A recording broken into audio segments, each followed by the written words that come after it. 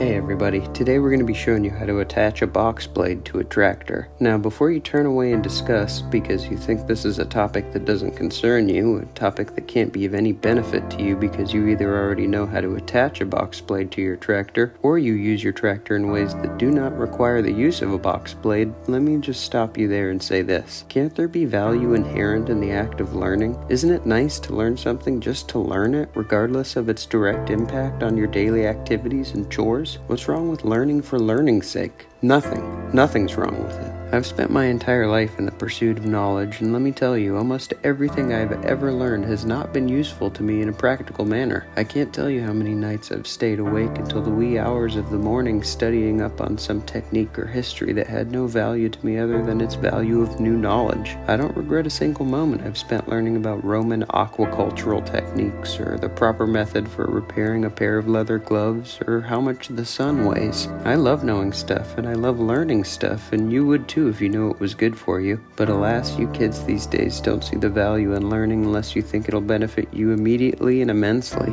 I don't mean to sound like the old man that I am, but things were different when I was your age. Children didn't spend all their free time touching telephones. In fact, we didn't even have a telephone in our home until just after I moved out to live on my own. I never even used the phone that was in my parents' house. I had no need to. I could just go over there and speak to them in person. Speaking to people face to face, that's what it's all about. You lose so much when communication is in writing, or even when you're yelling through a wall or some other physical barrier which blocks the recipient of your words from view. Maybe they're down a well or in a gulch or something, I don't know. So much of communication comes down to how somebody's face looks, the way their wet little lips glisten and shine, the way their acne scars and ingrown hairs bulge and shimmer in the noonday sun, the way the white foam collects in the corners of their mouth, and you try not to keep looking at it, but you do because it's weird and gross. Why does that white foamy spit collect there?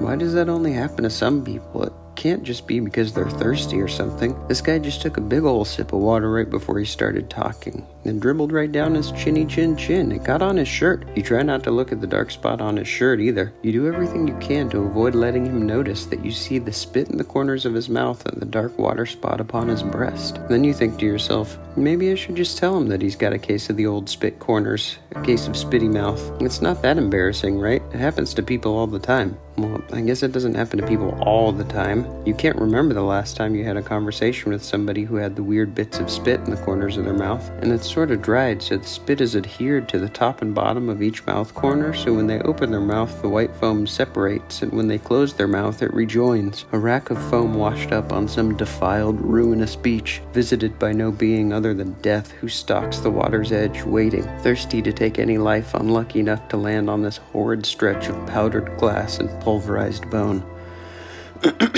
Anyway, maybe you should say something to him about the spit in the corners of his mouth. Sure, you don't know him that well, but there's the old rule regarding social etiquette and letting people know that something about their appearance is off. There's probably some fancy rhyme or saying to it or something, but it boils down to this. You should only tell somebody that something about their appearance is off if it would take them less than 30 seconds to fix it right then and there. I mean, you don't want to tell somebody that their new haircut makes them look like a guy you saw on the news the other night who got arrested for stealing frogs and then painting them weird colors and trying to sell them to a museum, but the museum people were smart enough to know that they weren't some rare special frogs or anything. They were just normal slime toads that this dope had painted silver to make them look like they were endangered or something, so he got thrown in frog jail, and his mugshot is a real laugh because his hair looks so stupid. You don't want to tell somebody that their haircut makes them look like the frog thief, because they can't do anything about their haircut if they're out and about with you, but if they've got something in their teeth or they misbuttoned their shirt, it's alright to let them know, kindly and gently, of course, because they're able to remedy those issues right away without much trouble. So yeah, you've decided to tell this guy that he's got a serious buildup of white spittle in each corner of his mouth, but right as you're about to let him know, you realize you haven't been paying attention to anything he's been saying for the last few minutes because you've been too busy thinking about proper etiquette and the guy who stole those frogs and got caught and is in prison for 60 years. Sure, 60 years seems like a long time for a frog-related crime, but it wasn't the frogs that brought such a hefty sentence. It was the museum museum aspect. Apparently, it's extremely illegal to lie to a museum. It doesn't matter what it's regarding. If you lie to anybody while you're in a museum, I'm pretty sure you can be arrested. I don't really know why. I think it has to do with the separation of church and state or something. That's why I avoid museums. Anyway, you haven't been paying attention to old Spitboy for at least the last 3 minutes, and now he's asking you what you think about what he just said.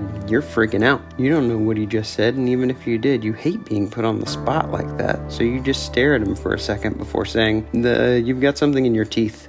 You don't know why you said that. His teeth are fine. They're really in great shape. It's his mouth that's the source of everybody's problems. He starts digging between his chompers with his long brown thumbnail, and you think you're lucky stars that you've just bought yourself some time. He's digging away, really getting deep in there, really deep. His gums are starting to bleed in a few spots. He looks at you and shows you his teeth, and he can tell from your worried expression that something's wrong, and he asks, "Did I get it?" He pulls his thumb from between his front teeth to see if he's been able to retrieve a piece of lettuce or maybe a seed from his pearly whites, but let's be honest, this guy doesn't eat lettuce. He hates the stuff. He won't touch a vegetable without a gun to his head, and he's proud to bring up that fact any chance he gets. In fact, he's wearing a shirt that says as much. You look down at a shirt that reads, "I wouldn't touch a vegetable unless there was a gun to my head," and it has a picture of Bugs Bunny eating a carrot with Elmer Fudd pressing the barrel of a shotgun to his ears. Did you ever stop to think about how truly horrific and violent those old Bugs Bunny cartoons are? I say old Bugs Bunny cartoons as if there were new ones. Maybe there are new ones, I don't know. The ones I'm familiar with were old even when I was a child. I guess they're ancient now. I doubt you kids even have any idea of what I'm referring to. You probably think Bugs Bunny is some dead old aristocrat who lived in Boston in the late 1800s and worked at a factory making poisons. Sure, he was the owner of the factory, so his life wasn't like that of some character in a Dickens novel, but it was still the 1800s, so stuff was way harder than it is now. They didn't even have running water or toilets or cars back then, I don't think. I assume I'm right, and you will too if you know what's good for you. Bugs' real first name was Arthur, but everybody called him Bugs because it was ironic.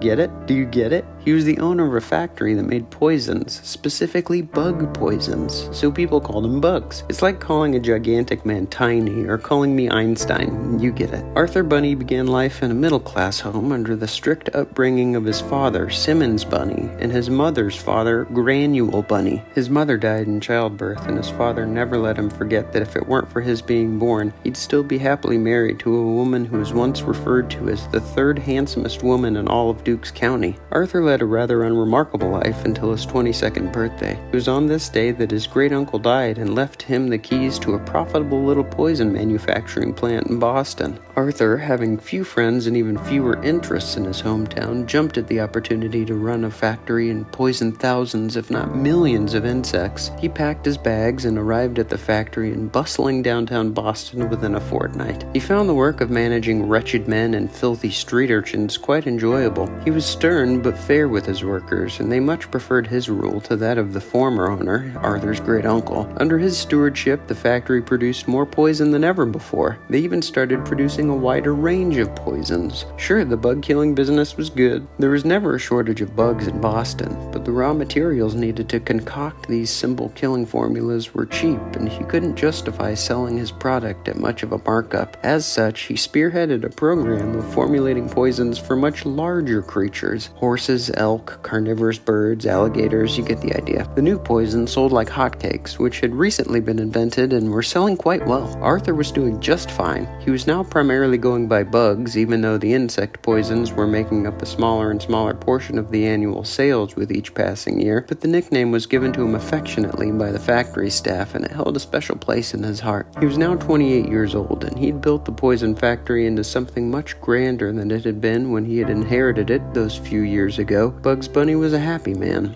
He was happy, but not satisfied. For the past 6 years, he'd focused on nothing but his business. He had amassed a sizable fortune. He wore fine clothes and lived in a large home which was built to his specifications, but it was empty. Not in a literal sense. He had a staff of 13 men and women who cooked and cleaned and did all sorts of domestic work at his manor, but when he arrived home after a long day of making liquids and powders which would be used to stop other creatures from being alive, he often found himself feeling utterly and completely alone. His days were filled with such hustle and bustle, always signing papers, always dictating letters, always rushing across the factory floor. Whenever he was home, where things moved at a much slower, quieter pace, he would fall into deep bouts of sorrow that grew and grew over the years until they were so debilitating that Bugs ended up selling the factory before he was 50 years old. He just couldn't cope with the loneliness, the silence. He couldn't stand it. But he couldn't bring himself to do anything to change it. He wouldn't go out and he would have no visitors. He fired his servants. He lived in complete isolation for a time and is now buried in the old cemetery on Chappaquiddick Island next to his father and mother's plots. And I'm sure you're wondering how he died, so I'll tell you.